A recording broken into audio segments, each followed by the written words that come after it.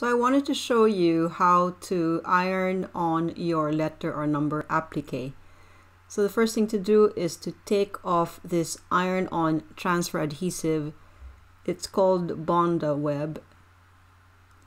And then you place your applique where you want it on your shirt or dress.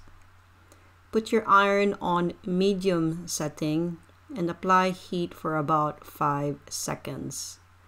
And you do this a few times on both sides of your applique.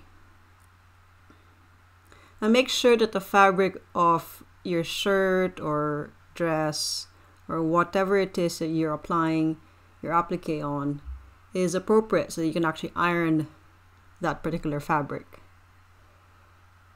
So you do the same thing for the underside of your shirt, for example, applying heat for about 5 seconds.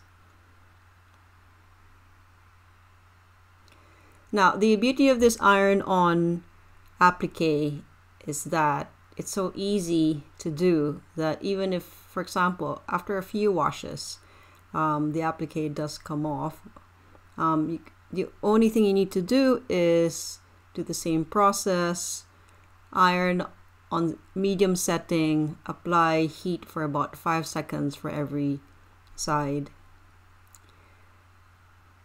Easy peasy. You can put this in the wash, maximum of 40 degrees Celsius. I wouldn't really use tumble dry, but actually I have used tumble dry, so it's very robust. Thanks for listening.